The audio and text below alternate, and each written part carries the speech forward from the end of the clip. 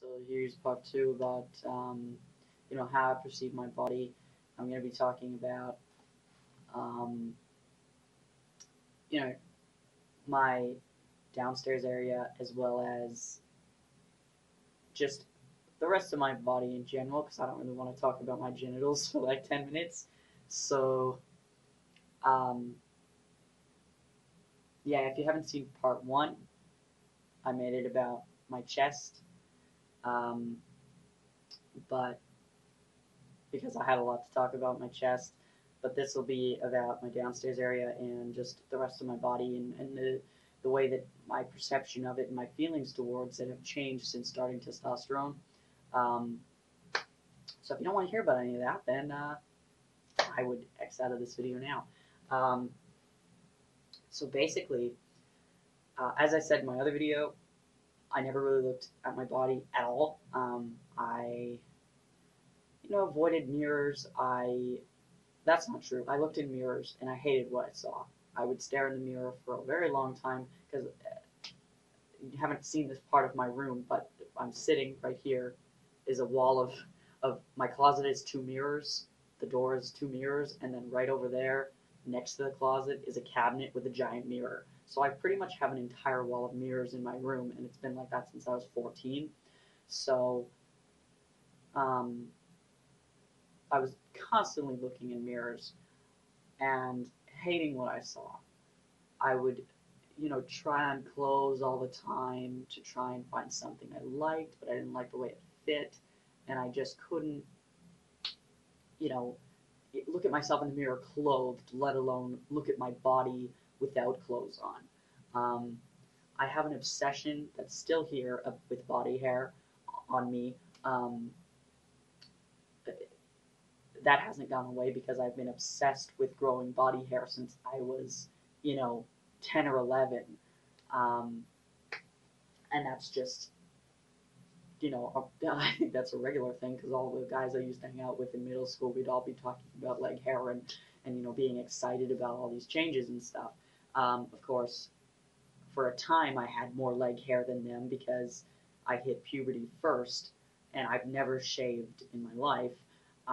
But then, of course, when the rest of my male peers started hitting puberty, they grew more leg hair and so forth.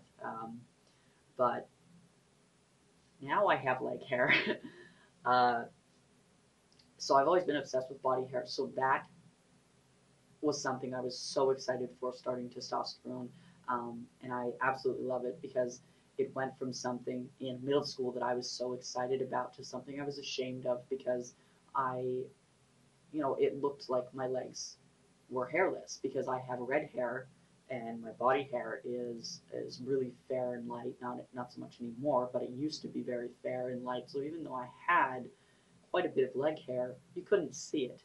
And I would have people come up to me and would ask me, why I shaved my legs, um, because I'm a guy, and they're like, and I would be like, I don't shave my legs, I just don't have a lot of leg hair, and so that was distressing to me, not only in to myself, who I wanted leg hair, but the fact that other people noticed that I looked like I didn't have leg hair really upset me, and being able to just touch my leg right here, like touch my shin, and I feel all of that hair there.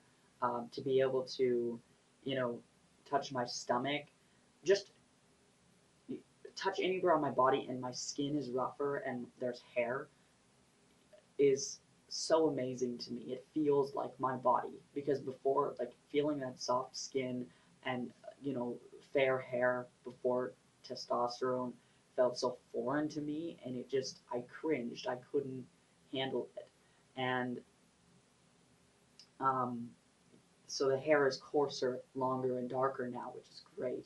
Um, so getting to downstairs area, I guess I just hit the mirror. Pre-T again, I didn't look down. Um, pretty about a month or so after I started testosterone, I started looking down because I was curious to see what was going to happen down there. Because that was the one thing that I did not research. Um, about testosterone. I knew that there was going to be growth, but I didn't look into it. So my mind was like, what is going to happen here? Um, I had no idea. And so I started looking down for curiosity's sake. I wanted to know what was happening to my body. And I was still very uncomfortable, but my curiosity took over. And it wasn't until I said this in another video um, about my expectations of testosterone or something like that, um, that a few months ago I started becoming very fascinated with my downstairs area because I don't know why. Because I don't necessarily like it to the extent that I think I'll be happy with it for the rest of my life. Um, I do I can very realistically see myself looking into bottom surgery in the near future.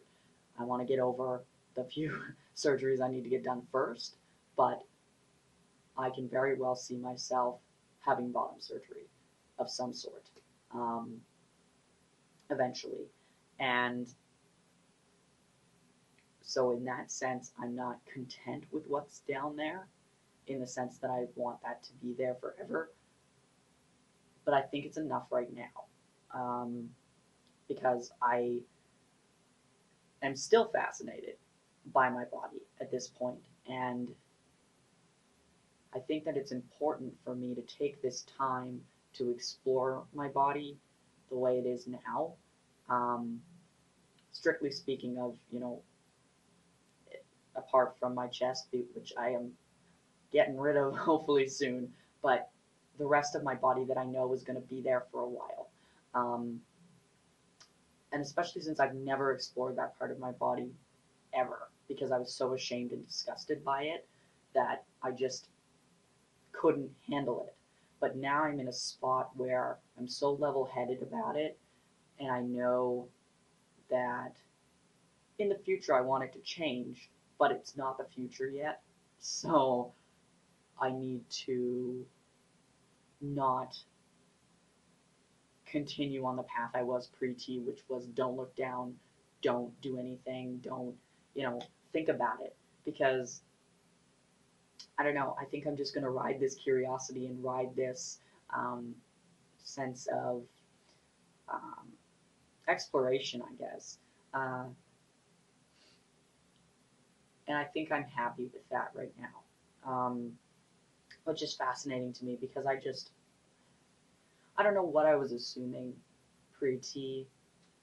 I think I was assuming I would stay on that path of I'm not going to look down, I'm not going to like what I see, I'm not going to, you know, um, I don't really know, but I just am in such a good place right now that while I still experience dysphoria every time I have to go to the bathroom because I know I can't stand without the help of an SCP, um, you know, I know all of these things. Public bathrooms still stress me out because I can't go to the urinal. I like these things are distressing to me on a daily basis, but and I still pack all the time, but there's still that part of me that's fascinated with what's going on, and I think that that's really good for me right now. Um, what else? I think just looking in the mirror and being able to look in the mirror in the morning or just any time, but I mean when I get up in the morning and look in the mirror and I get ready to go out for whatever it is I'm doing that day, I can look in the mirror and genuinely see myself as an attractive person, I think is really important and something that's never been possible for me before because I hated my appearance so much. Um, so I think that that's something that testosterone has really done for me is brought me to a place where I can look in the mirror and think I like what I see, and I think that other people can like what they see as well in me physically, um, because I think when you hate yourself so much, and you hate your appearance so much, there's this assumption that everybody else hates your appearance and everybody else, thinks that you're disgusting or whatever it is you think of yourself. And for me to look in the mirror and think, you know what, I don't think I'm the most attractive guy on the planet, but I don't think I'm ugly, and I don't think um, that everybody else finds me ugly. That potential for attractiveness, I guess, is uplifting. Um, and having other people tell me that I'm attractive is something new to me as well. Um, I shouldn't say that. No, that's not true. But before, when people would tell me I was attractive, I didn't really believe them because I hated what I saw. So if they told me that I was attractive, I was like, okay, whatever. I brushed it off because I'm like, well, I don't think so. So yeah, whatever. But now when people tell me that they think I'm attractive, it feels good because I like what I see. So if they like what they see as well, it just all fits. Um, so I don't know where I was going with that, but just being able to explore my body in ways that I haven't ever been able to before is really, really exciting to me. I love it. I love where I am right now. In regards to my body, um, like I'm just having a blast. That sounds really weird, but I'm just having a blast because all of this stuff is so new and it's constantly changing and it's so much fun to just explore yourself when you've shut yourself off from your body for X amount of years, to be able to really explore yourself and figure out um, where you want to be and where you are right now is so exciting. And I really hope that everybody watching this, if you aren't already in a place like that, that I hope that you get to a place like that, regardless if you're trans or not, because it is a lot of fun to just